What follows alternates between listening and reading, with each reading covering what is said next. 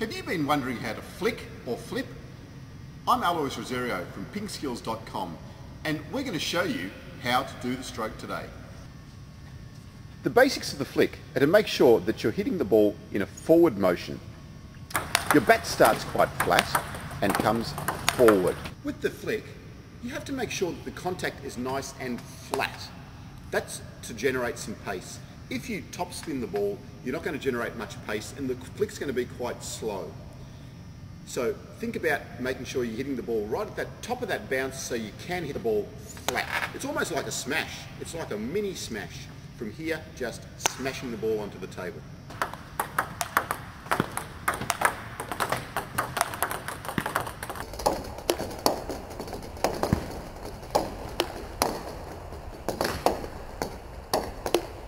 When you're playing the flick, the starting angle of your bat depends on the amount of backspin or topspin that the opponent has given you.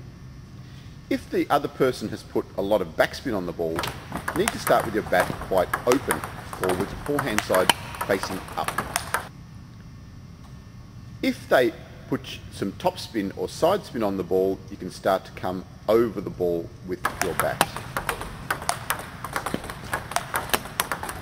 So with the backspin, open your bat up and come forward. With side spin and top spin, you can have your bat flat or over the ball a little bit to come over the ball and hit the ball down onto the table.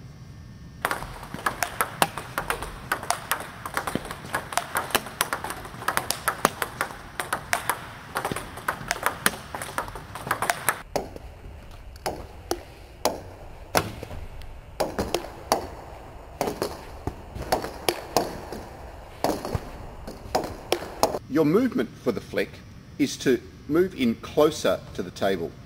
The way to do this is to put your right foot under the table. That will get you closer to the ball to make your flick.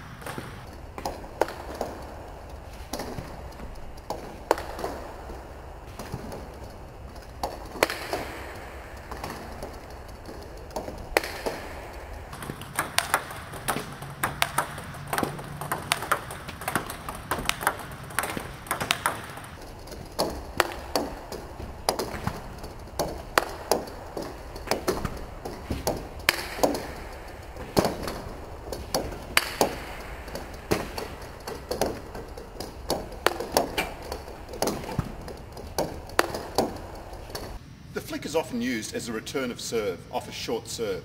So if they serve with some side spin or top spin, that's your cue that you can flick.